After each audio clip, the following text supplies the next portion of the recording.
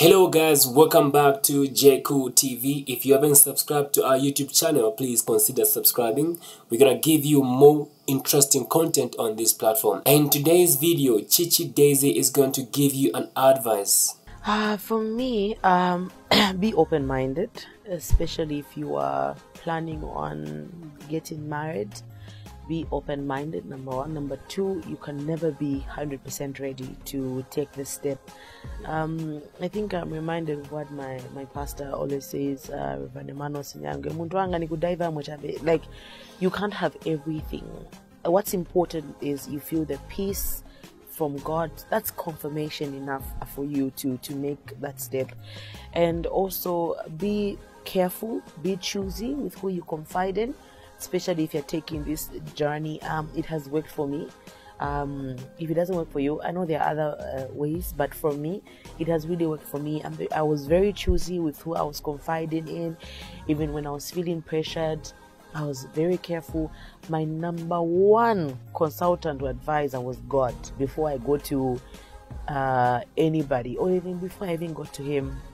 The number one person I would always run to was God, because sometimes, you know, the person, the only being or the only thing or the only, I don't know, creation or whatever it is I can say, who's got the best interest at heart for you is God. I would always go to him first before I go to, you know, people. And also another thing is communicate with your partner. Ngati sivienda bwino vintu nkalache umasuka, because kuma pressure, especially nkankala mu relationship yenda ku marriage, kuma nkala maningi ma pressure. So just communicate with your partner and be open with them. You know, don't let people, those functions wana mulungu, they are yours. They are yours, they're not for anybody, okay? Do things the way you want them to be done. Do chombelanganda. I mean, you don't owe anybody an explanation. Don't please people say no because in that that's the way denying cheating. No, if it's not within your means, even chombelanganda, there's still a blessing. Besides chombelanganda, traditionally it's recognized. You don't have to do, don't copy, don't do things because no, no. Stick in your lane.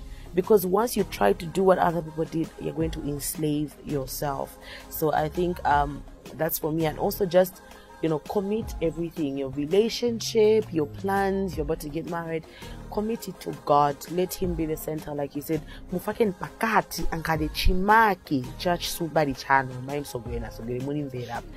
Otherwise, you know, soon to be certified. To be, what she said. That's right. God is the center of everything.